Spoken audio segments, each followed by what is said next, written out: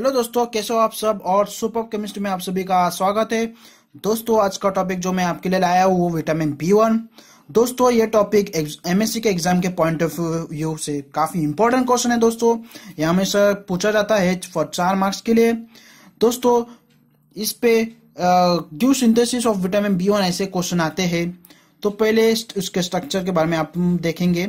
दोस्तों, vitamin B1 को thiamine भी बोला जाता है। वो एक वाटर सोल्युबल कंपाउंड है। दोस्तों, ये विटामिन B1 का स्ट्रक्चर है। इसमें 2 रिंग है। एक रिंग है जो थायोजल और एक है पिरिमिडिन, और जो मिथिलिन ग्रुप है वो उसको अटैच है। तो this is the structure of vitamin B1। बढ़ते हैं अभी आगे सिंथेसिस की तरफ। दोस्तों, इसमें 3 स्टेप है सिंथेसिस के। पहला स्टेप है जो है सिंथेसिस ऑफ पिरिमिडिन। तो ये है इथाइल इथॉक्सी प्रोपेनेट रिएक्ट करेगा इथाइल फॉर्मेट से, presence of C2H5ONA, removal of ethanol, और वो देगा आपको एक कीटो फॉर्म, और कीटो फॉर्म्स कन्वर्ट करेगा अपन इनर फॉर्म। उसको बोलते हैं दोस्तों टोटोमेरिज्म। तो दोस्तों, टोटोमेरिज्म ज्यादा कुछ नहीं, इतना ही लेता है। बस कार्बोनेट ग्रुप जो रहता है वो कन्वर्ट होगा, double bond O group convert होगा OH हाइड्रोक्सिल ग्रुप से। फिर ये इनर फॉर्म ग्रुप जो रिएक्ट करेगा आगे एमिडिन। ये this is structure of एमिडिन, presence removal of C2H5OH and water. It form again a keto form. So keto form again फिर से फॉर्म होगा। और ये जो H है, ये H इधर आएगा, हो जाएगा डबल बॉन्ड इधर, और इधर हो जाएगा, इधर का डबल बॉन्ड O के पास जाएगा, तो ये फॉर्म होगा OH। तो ये इनर फॉर्म फिर से फॉर्म करेगा। So further inner form presence react करेगा presence of POCl3 heat NH3। तो कुछ इस प्रकार से आपको कुछ स्ट्रक्चर मिलेगा। Further it react with 2HBr, removal of ethanol, then it give a pyrimidine structure. सो दोस्तों, दिखते हैं अभी स्टेप 2 की तरफ, जो है सिंथेसिस ऑफ 2,4-मिथाइल थायोजोल इथेनॉल। सो दोस्तों, ये है विनाइल अल्कोहल, ट्रीट करेगा presence of CO2H5 HCl, removal of NaCl।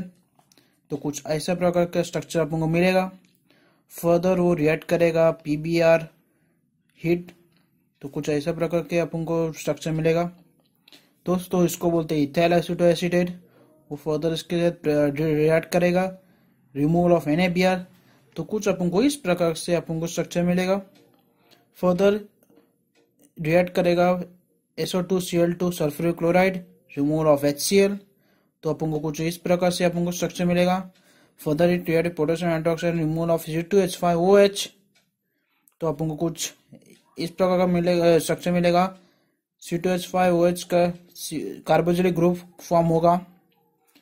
तो further heat at the 60 degree Celsius पे, removal of CO2, then it form a keto form.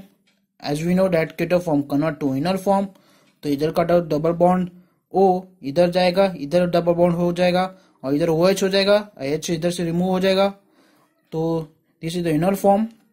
Further it treat with NaHCH, removal of H2O, then give this type of structure. Further react with HCl, removal of C2H5OH, that is ethanol. It gives this type of structure. Further it react with H2O, removal of HCl, then it give a B structure, that is 2,4-methyl thiazole ethanol. Now as we move on to the step 3, जो synthesis का last step है वो है coupling of A and B। तो दोस्तों, जो आपको A में मिला था और आपको B में मिला, उसका जो कंबाइन करके वो फर्दर रिएक्ट करेगा PTC reflux. It give this type of structure. Further AgCl के साथ रिएक्ट करेगा, Br निकल के Cl आएगा। So this is the thiamine structure दोस्तों विटामिन B1 का।